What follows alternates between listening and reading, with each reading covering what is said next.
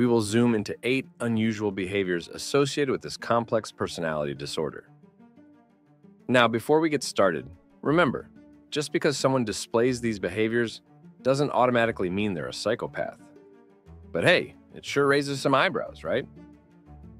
So, let's jump right in and explore these intriguing traits and how they relate to psychopathy.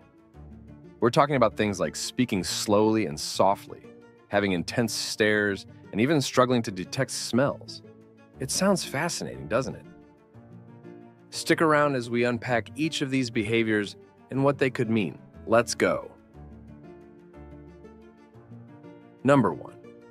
Speaking slowly and softly is a hallmark trait of psychopaths, serving dual purposes. Some people talk slowly on purpose to feel like the boss of the conversation. It's like they're saying, "Hey, listen up, I'm in charge here." When they drag out their words, it makes everyone pay attention, like something big is about to happen. It's kind of intense, you know? Plus, they're sneaky about it. Talking slowly lets them slip ideas into your brain without you even realizing it. They can make you agree with stuff you might not really want to if they talk slowly and steadily. It's like they're playing mind games without you even knowing. And get this, it might not just be a trick they picked up. It could be how their brain works. Maybe they're wired a bit differently, and that's why they talk that way. So next time someone talks slowly, watch out. They might be trying to pull a fast one on you, even if they're taking their sweet time doing it. Number 2, psychopaths perceive life through a rigid lens of cause and effect logic, devoid of emotional subtleties or ethical considerations. The way someone sees the world can really shape how they make choices. For some folks, it's all about what they can see and prove, like facts and results, rather than feelings or what's right or wrong. This means they might not think about how their actions could hurt themselves or others. Because of this, they might have a tough time making real connections with people and end up causing problems for the people around them. Number 3, use of past tense by psychopaths. Individuals with psychopathic traits often have a noticeable habit of speaking in the past tense. This linguistic pattern isn't just a quirk.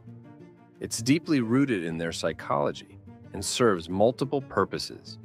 For one, their struggle to empathize with current situations might lead them to talk about past events instead. This allows them to detach from their present emotions and the experiences of others. Additionally, using the past tense helps them dodge responsibility for their actions in the present. By framing things in the past, they can shift blame away from themselves. Furthermore, studies indicate that psychopaths may struggle with memory and attention, which makes it easier for them to recall and discuss past events rather than focus on the present.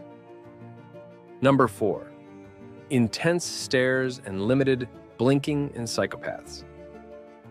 It's often noticed that folks with psychopathic tendencies tend to stare at others for a long time without blinking much. This kind of stare, known as the predatory gaze, can make people feel really uncomfortable. One reason they do this might be because they don't feel as emotionally connected to others as most people do. When people usually make eye contact, they blink to show they're trying to connect emotionally. But psychopaths might not feel the need for that kind of connection. Instead, their intense stare could be a way to scare or control others, trying to make them feel uneasy or react in a certain way.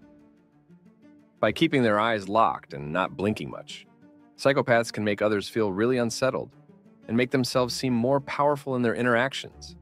It's like they're trying to show they're in charge. Number 5, difficulty detecting smells.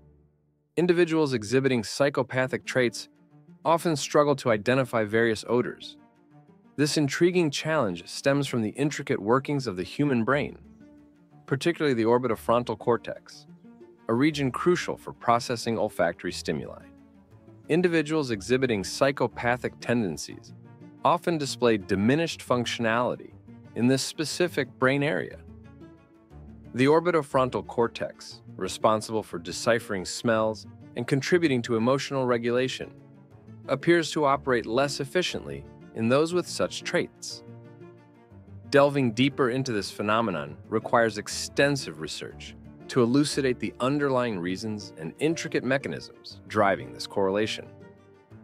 Nevertheless, these findings offer invaluable insights into the unique neurological disparities present in individuals with psychopathic traits, shedding light on the complex interplay between brain function and behavioral traits. Number 6.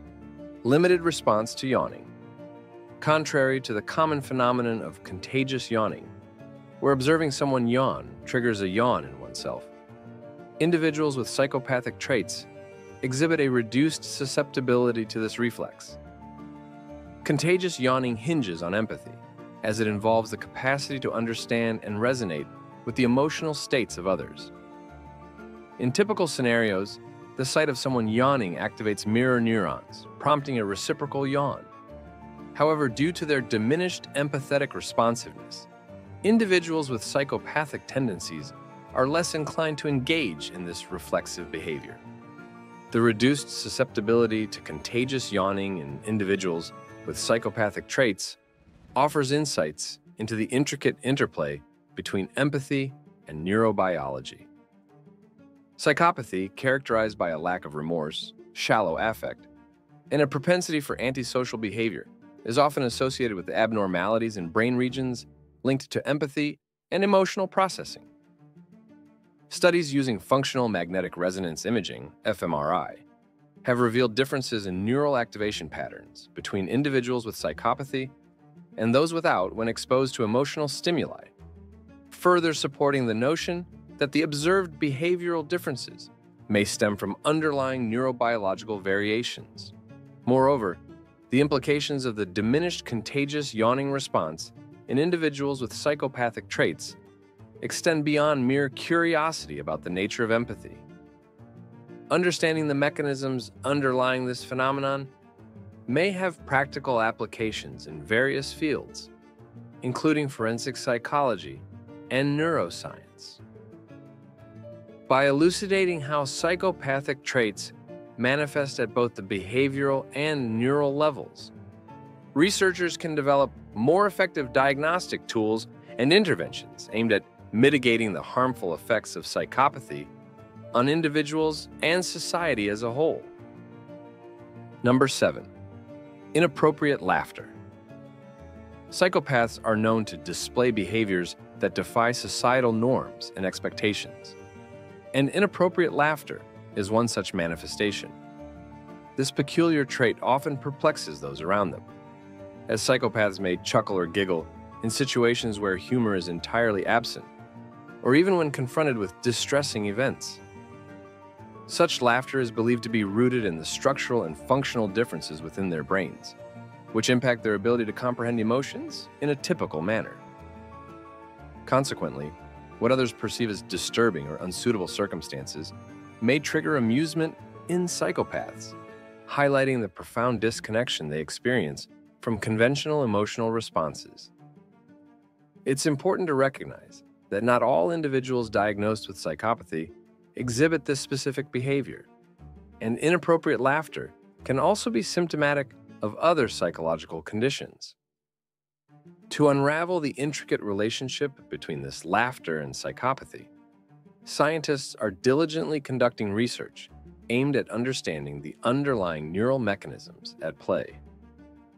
By exploring how these neurological differences contribute to psychopathic behavior, researchers hope to develop more effective strategies for the diagnosis, treatment, and potentially prevention of psychopathy and related disorders. This pursuit underscores the interdisciplinary nature of studying psychopathy, integrating insights from neuroscience, psychology, and psychiatry to deepen our understanding of this complex phenomenon. Number 8. Lack of fear recognition. Research in psychology has indicated that individuals with psychopathic traits tend to exhibit reduced brain activity in regions associated with processing fear and anxiety. This neurological characteristic contributes to their seemingly unaffected demeanor in situations that would typically elicit fear or anxiety in others. For example, psychopaths may maintain a calm and collected attitude, even when faced with imminent danger or severe consequences. This lack of fear recognition heightens their propensity for engaging in risky or aggressive behaviors, as they may not fully comprehend the potential consequences of their actions. While these behavioral patterns offer valuable insights into the nature of psychopathy, they alone are insufficient for diagnosis. A comprehensive assessment that delves deeper into the individual's psychological profile and history is essential for an accurate understanding and diagnosis of psychopathy. There you have it, folks. Understanding the behaviors associated with psychopathy can provide valuable insights into the complex nature of this personality disorder. By examining traits such as speaking slowly, limited emotional empathy, and inappropriate laughter, we gain a clearer understanding of how psychopaths interact with the world around them. These behaviors, rooted in neurological and psychological differences, highlight the importance of interdisciplinary research for comprehensively addressing psychopathy. By integrating insights from fields such as neuroscience, psychology, and psychiatry, we can develop more effective strategies for the diagnosis, treatment, and potentially prevention of psychopathy and related disorders. If you found this video informative, be sure to like, share, and subscribe for more content on psychology and mental health. And remember, understanding psychopathy not only enhances our knowledge, but also empowers us to create a more empathetic and compassionate society. Thanks for watching.